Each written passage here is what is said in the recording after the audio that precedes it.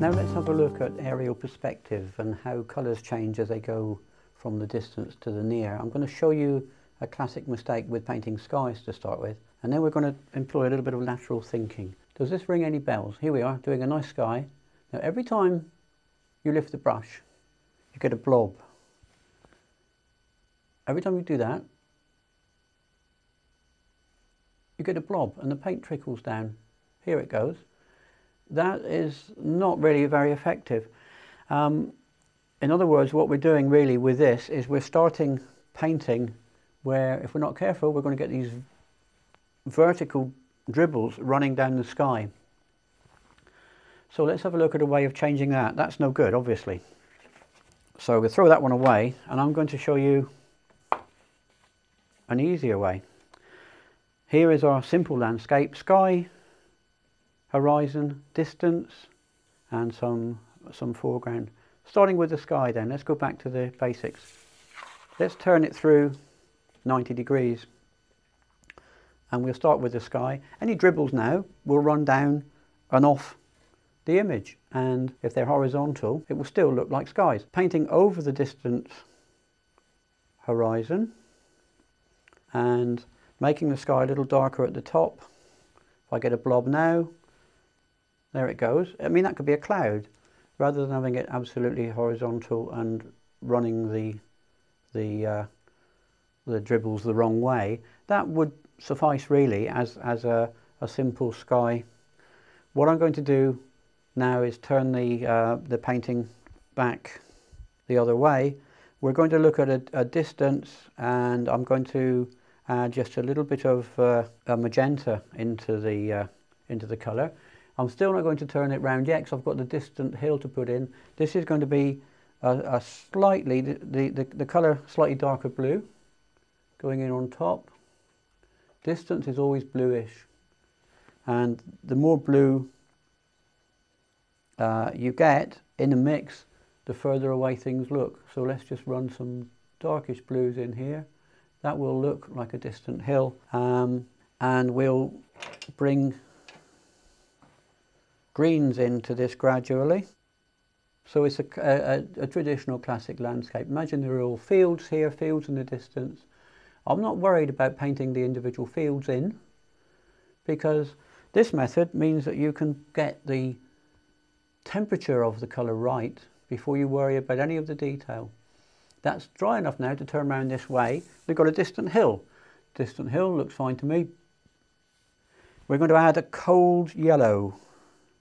Lemon is the cold yellow, and phthalo blue is the cold blue, and we're going to put a little bit of burnt sienna out on there in a minute. But initially I'm just adding a merest hint of a cold greenish blue into that, and bringing it down. Streaks and so on in a landscape don't matter really, because the streaks could be fields. We can do anything with the streaks that we want to. Gradually I'm making this into a cold green coming down, and as I said, little streaks, doesn't matter, they're going to be fields.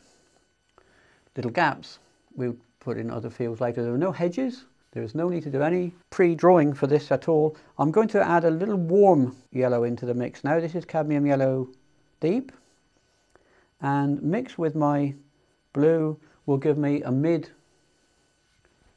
green. So we'll just add that in, a little bit more blue in there, make it slightly darker as well. And again, a few more little streaks. There's our little house. We'll just paint around that. That'll be put in more detail shortly. My greens now are getting warmer. The greens are getting warmer, and they're going to be more defined. As we get nearer to the viewer, we're making the green now a little of ultramarine in there as well. Ultramarine, cadmium yellow, and no cold colours now at all. So the greens are getting warmer. We'll leave the little gap here for the road. Should come up around the corner. And later on over the top of this green I'm going to add, when it's dry, some burnt sienna as a little wash. Now what we can see is we've got blue in the distance. Let's just take this through. We've got blue, distant hill. The sky is slightly darker at the top of the sky than it is down at the bottom. Blue hill, bluey green, cold green, mid green, and this will become a warm green. And so warm yellow in here, so we've got a kind of a muddy green coming in. And we need now just to wait for this to dry, because I'm going to put a couple of washes over this, and we'll put in all of our fields and all of our hedgerows and make it into a little landscape.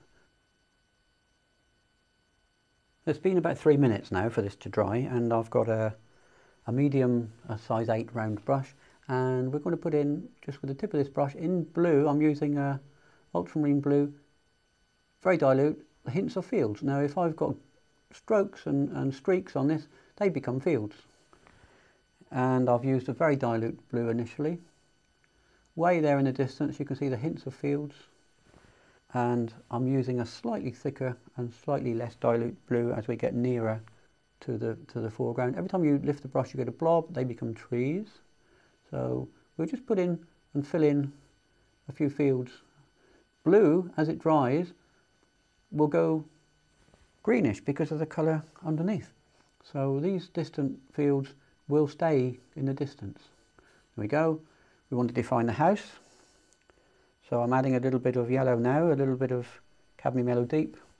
We'll paint the house with some trees around it. And very simple. There's our house coming in. I've added some green now to my colour for my hedgerow. Any streaks, we paint hedges around them. There we go, little road coming in. And you can see we've got a look of distance simply because I've got the temperature of the colours right. Simple little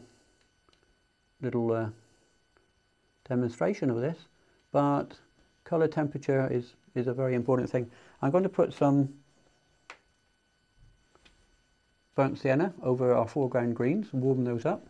So we'll have blue in the background, mid bluey green in the far middle ground, green in the middle ground, and warm brownish green in the foreground.